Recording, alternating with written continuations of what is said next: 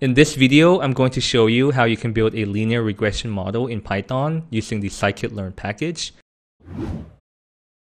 If you're new here, my name is Chanin Nanta Senamat, and I'm an associate professor of bioinformatics. On this YouTube channel, we cover about data science concepts and practical tutorials. So if you're into this kind of content, please consider subscribing. So without further ado, let's get started. So the first thing that you want to do is head over to the GitHub page of the DataProfessor and then click on the code, find Python folder, click on that, and then find linear regression, click on that, and right click on the raw link, save link as, and then save it into your computer. Or alternatively, if you want to open up in Google Colab, just open up a notebook and then click on GitHub, search for DataProfessor,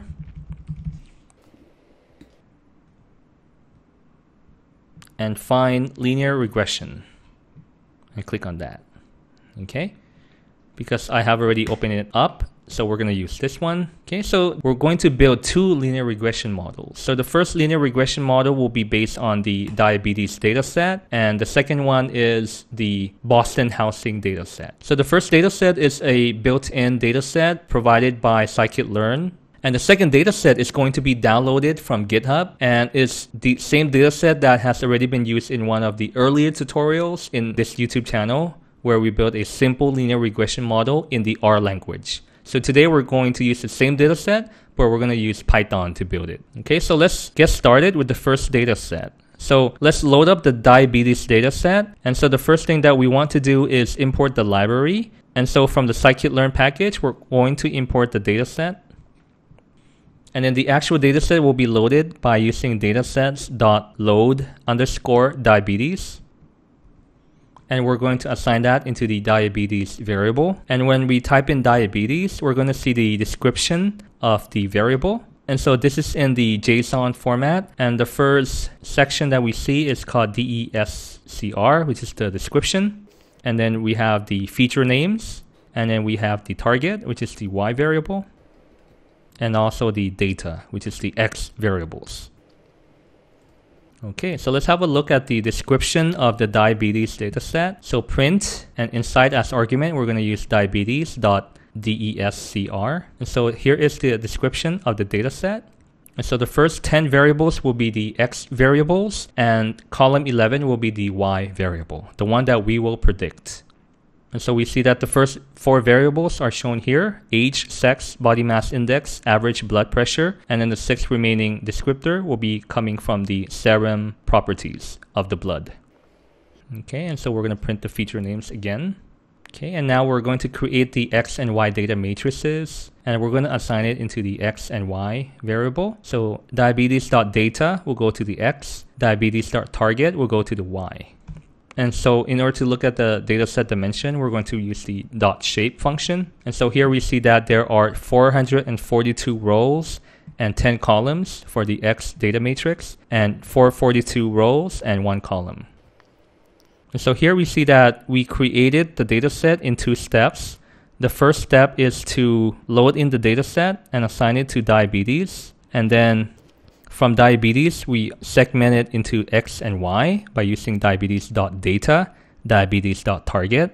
But we could also do the same thing by using it in one step. And so we're just going to add this as the argument. Return XY equals to true. Okay. So for now, we're going to skip this block of code for the Boston dataset. Let's click on it. Okay. We're going to hide it for the time being. And then we're going to proceed to the data split. Okay, so notice that if you see that there is no data shown, you click on the drop arrow here in order to uncover the hidden cells. Okay, and click on them. And then right now we're going to split the data. And before doing that, we're going to import the necessary library.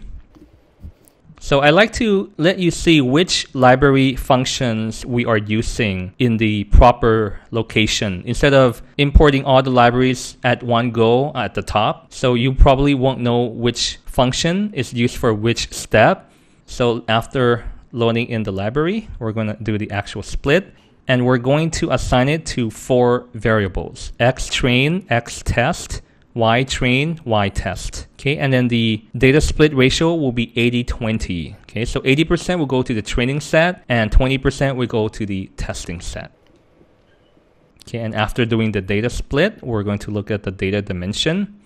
Okay, so xtrain.shape will have 353 rows, 10 columns, and xtest.shape will have 89 rows, 10 columns. So 353 will correspond to 80% of the 442 rows, which is the full data set, and 89 is the 20%. Okay. Okay, now let's hop over to actually building the linear regression model. So now we're going to import the library that are necessary to build the model. So from sklearn import linear model, and from sklearn.metrics import mean squared error and r squared score. So the first row will allow you to build the linear regression model, and the second line of code here is the library that will allow you to compute the performance of the model. And so the first step in building the model is we're going to assign the linear_model.linear regression function into the model variable. And then the next step is to actually build the model by using model and then .fit function. And as argument, we're going to use x_train and then y_train. So that is essentially defining the input for the model building, x and y variables. So let's build the model. Okay, now the model has been built.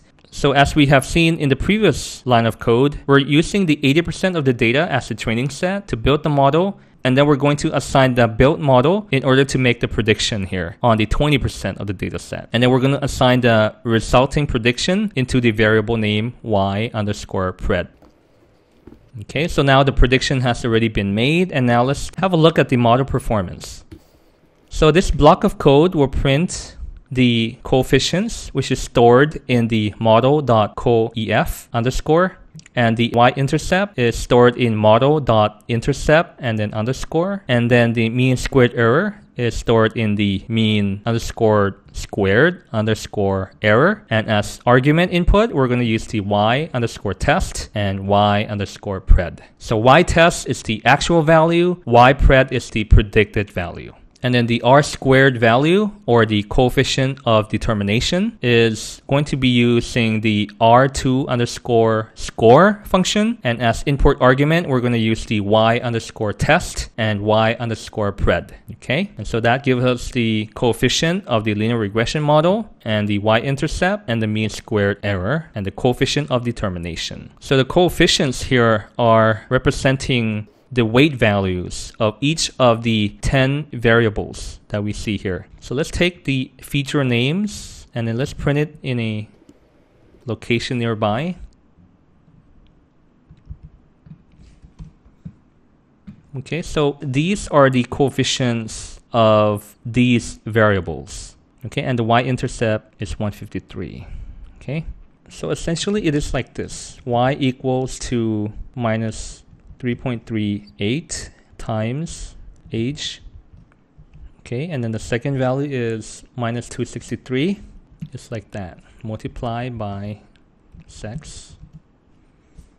And then plus, what? 565. 489 multiply by the BMI. Okay, and then etc. Until we get the intercept of 153.556. Okay. So that's the equation for this linear regression model. We're just going to leave it at that and then hop on to the next part. And so notice that the code here, we use the %.2f. So probably you're wondering, what is that? So let me explain it in more detail here. It is used for string formatting, and so by default when we use the r2_score function, it will return a floating number, and so the floating number is like this. Okay, so the number is 0.4256295160762537 right? It's pretty long. And so let's look at the data type. And the data type is float 64. So it is a double precision floating number. So for more detail, click on this link. And then the percent that we see is called the Modulo Operator. So normally in Python, let's say that you have a number 15 divided by 6, you get 2 something, right? And the remainder is 3. Okay, so that percent here is the Modulo Operator. So the modulo operator will be used to format the numbers here. So %.3f means that there are 3-digit decimals that we're going to use. So the full number is here, whereas when we say %.3f, it's going to mean that we're going to use 3-digit decimals. And when it is %.2f, we're going to use 2-digit decimal, right? So instead of this 0.5238108335366016, we're going to use simply 0.52. Okay, so let's make the scatter plot. And before doing that, we're going to have a look at the data. And so the first variable that we're using is called ytest. And so this is how it looks like. And the second variable is called ypred. Okay, and then we're going to call in the seaborn package, SNS, and then the function is .scatterplot. And as input argument, we're going to use the x and y, which is the ytest and ypred. Okay, so here is the scatter plot. And let's say that we want to modify the marker. It is default as circles here. And so marker equals to plus. And so it will become a plus symbol. So let's say that you have a lot of data points here. So you can assign alpha to be 0.5. So that will make the dots here to be more translucent, right? Because at default, alpha is 1. And when we say alpha is 0.5, it will be more translucent. And the benefit is that when two data points are stacked on top of one another, it will become more clear which one is more dense and which area is less dense, right? Because when more data points are clustered close to one another and when they're stacking on top of one another, and the highly dense area will be darker color, whereas the less dense area will be lighter color. Okay, so congratulations, you have now built your linear regression model for the diabetes dataset. So let's restart and do it for the Boston housing dataset.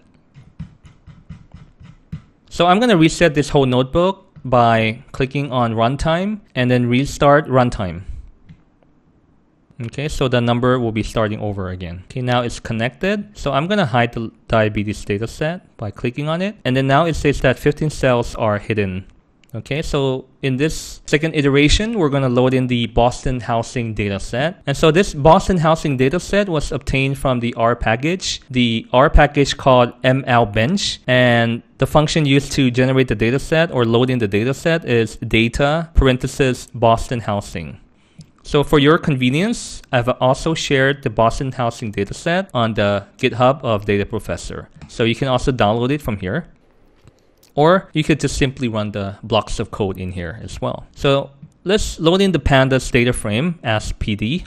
Okay, and then we're going to load the Boston housing dataset from the GitHub of DataProfessor using the wget command. So whenever you see an exclamation mark, just be aware that you're using bash command to do things. Okay, so the file has been downloaded, and let's load in the data set by using the pandas.read_CSV function, and in parentheses we're going to use the name of the CSV file. And so we're assigning the CSV data into the Boston housing variable. So running that will give us this table. And so the last column is the y variable, whereas all of the columns here are the x variables. So the next logical step is we're going to split the data set into the x and y variables. So y equal to Boston housing.medv, which is the name of the last column. And we're using the last column as the y variable. Okay, and then we're going to use everything else for the x variable. So we're dropping the last column. Okay, so we're going to use the Boston housing dot drop, and then in bracket the name of the column, and then comma axis equals to 1. Okay, because it's in a side-by-side way, axis equals to 1. It's in a side-by-side, so one column will be taken out. Okay, it's kind of like here, one finger, right? One column gone. Okay, so in the previous video, I've shown you how you can combine data frames by using axis equals to 1 for a side-by-side and axis equal to 0 if it is stacked. So here, because we want to delete one of the column, it's going to be using the axis equals to 1. And so we're dropping the last column out. Okay, now we have the x and y data matrix. And let's perform the data split now. Okay, so let's load in the library. And let's do the 80-20 split. Let's check the data dimension. Okay, and indeed there are 80% here and 20% here. Loading the library, define the model, and then build the model. Okay, and so we're going to apply the trained model to make the prediction on the X test variables. And then finally, we're going to look at the model performance. And so the coefficients are here, the intercepts, and the mean squared error, and the R-square value. And right here, let's delete this from the previous run. And so similarly, let's look at the column names. So Boston, housing,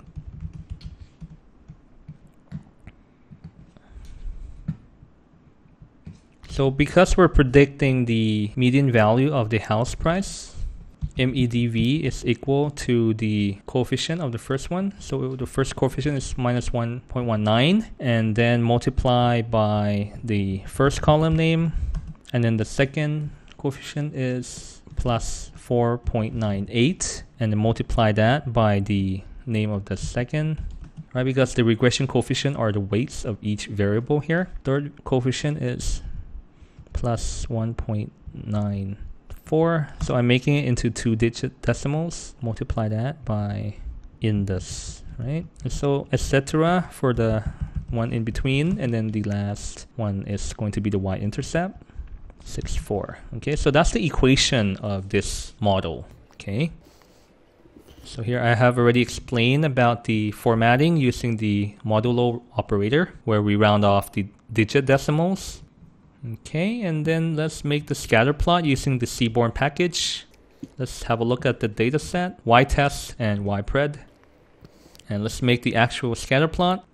Okay, changing the representation of the dots to become plus, and making it more translucent. Okay, we can even make it like 0.2. So we see that in some regions, it's more densely packed than the others. Okay, and so it will be slightly darker color. Okay, so congratulations. Today you have built 2 linear regression models.